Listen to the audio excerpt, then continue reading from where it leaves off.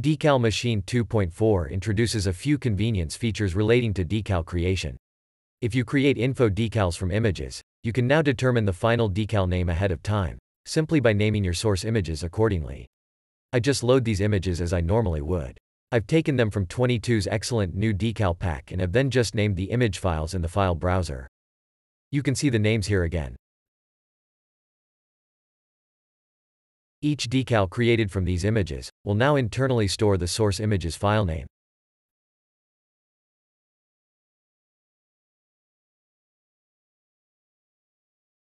And when adding decals to a library, you will now be given the option to recall the original image's names.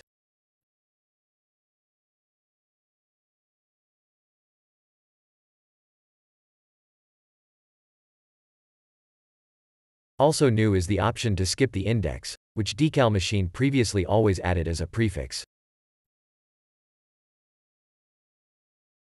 Skipping the index is then also possible when using a custom name. But note that this can produce conflicts. You will be warned about this, and if you continue anyway, then conflicting decals will simply not be added to the library.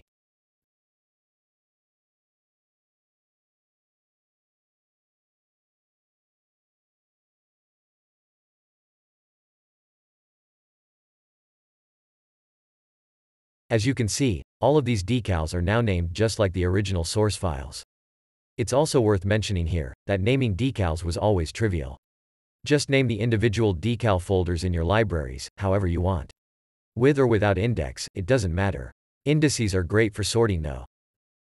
Here is another conflict you may run into if you skip the indices. Decals using these names exist already in the chosen library, and so none of the colliding decals will actually be added, unless you use the prefixes.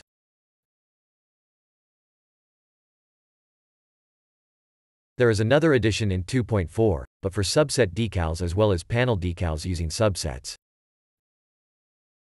Normally, the subset parts are stored with the same default metallic appearance as the outer part of the normal mapped decal. In version 2.4 you can now optionally store a matched subset component directly in the final decal asset file.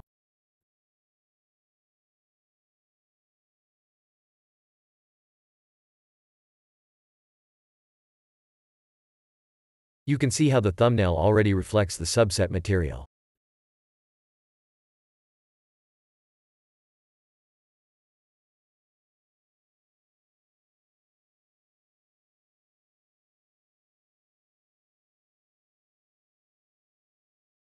Alternatively, you can also just manually match the subset component, or directly edit it in the shader editor.